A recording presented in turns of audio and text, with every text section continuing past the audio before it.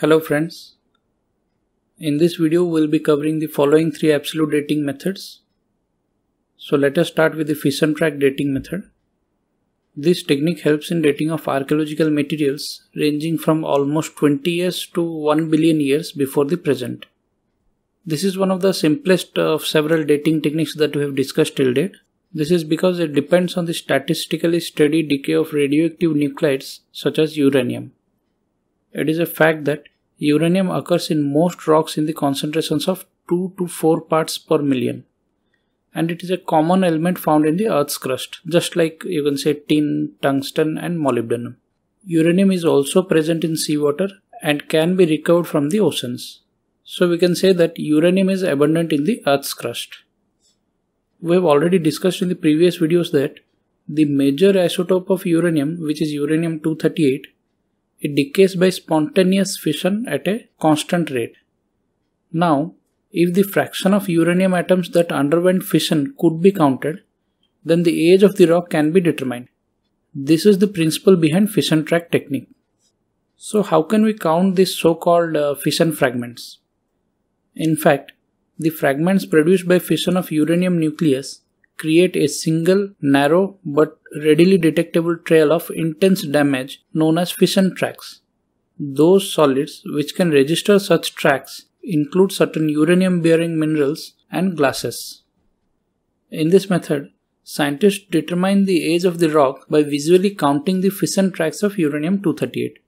This is because etched tracks are relatively large, you can say in the range of 1 to 15 micrometers, and counting can be done by using optical microscopy, although other imaging techniques are also used. So this method is quite simple because we need to visually count the fission tracks that are already registered in the solids. Although this is an unusual radiometric dating process, this fission track dating is accurate when used correctly and when the results are correlated with other dating methods. This technique of dating has made a significant impact on understanding the thermal history of continental crust, the timing of volcanic events, and the source and age of different archaeological artifacts. Next absolute dating technique is paleomagnetic dating. Now, paleomagnetism is the study of Earth's past magnetic field. It is the combination of two words, paleo, which means ancient, and magnetism, which means exhibiting a magnetic field. So paleomagnetism can really be thought of as the study of ancient magnetic field. This paleomagnetism is linked to the Earth's magnetic field. You might have already studied, the Earth actually acts like a large spherical magnet. It is surrounded by a magnetic field that changes with time and location. As you can see in this graphical representation, the magnetic field represented by the arrows are generated by an imaginary dipole magnet located at the center of the Earth, with the north and south magnetic poles located near the geographic north and south poles of the Earth. Do remember that this magnetic field is different in different places. In fact, the magnetic field changes with both location and time as well. What happens is that some rocks and materials contain minerals that respond to this magnetic field of Earth. So when the rocks are formed, the minerals align with the magnetic field, preserving its position. It is called rock magnetism when rocks record the position of magnetic field. The magnetic signature of the rocks allow the paleomagnetists to date the rocks and map the position of the field at the time of their formation. This study of magnetic rocks and the sediments to record the history of magnetic field is known as paleomagnetism. So how this is going to be useful in the field of archaeology? A number of studies have shown that a record of past magnetic field in the form of angles of declination or dip can be trapped in baked clay or ancient pottery, you can say. What happens is that when the clay is heated to a certain degree, the magnetic elements of baked clay realign themselves along the lines which are dictated by the intensity and character of the magnetic field of Earth at that time.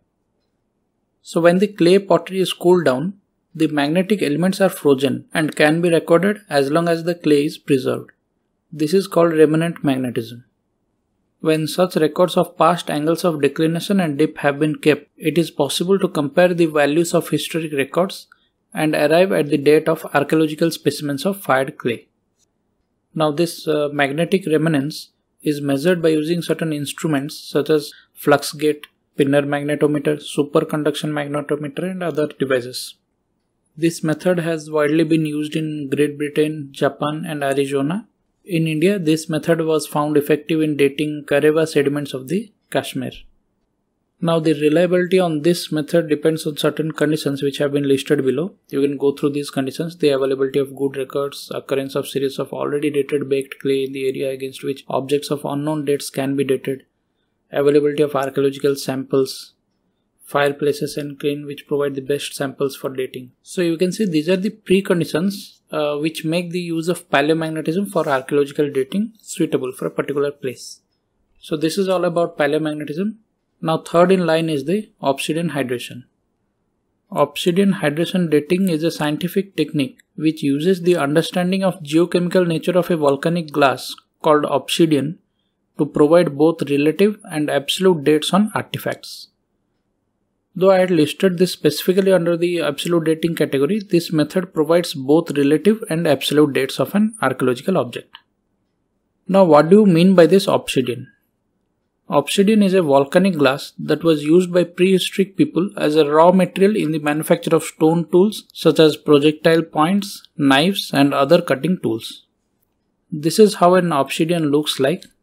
It is very easy to work with, it is very sharp when broken, and it comes in variety of vivid colors such as black, orange, red, green, and clear.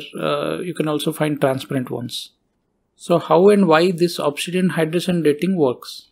Obsidian contains water trapped in it during its formation. In its natural state, it has a thick rind, which is the tough outer skin of the obsidian, and this rind is formed by diffusion of water from the atmosphere when it is first cooled. The technical term is hydrated layer. When a fresh surface of obsidian is exposed to the atmosphere, as when it is broken down to make a stone tool, more water is absorbed and the rind begins to grow again. That new rind is visible and can be measured using high power magnifications. You can see this when it is 40 to 80 times magnified.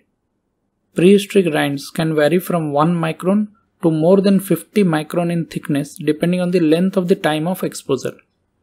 By measuring and comparing the thickness of two rinds, one can easily determine if a particular artifact is older or younger than another. So this way it is helpful in relative dating. Now how can we find this absolute age of an object?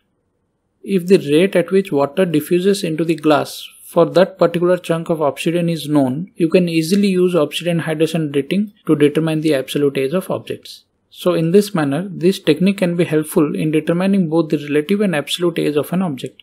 So we have covered almost 3 topics today. The next video will be the last one in this series, where we shall sum up what we have discussed earlier, and we shall compare all the major dating methods in one slide. Till then, have a nice time. See you in the next video. Thanks for watching. Let me know your thoughts in the comment section below.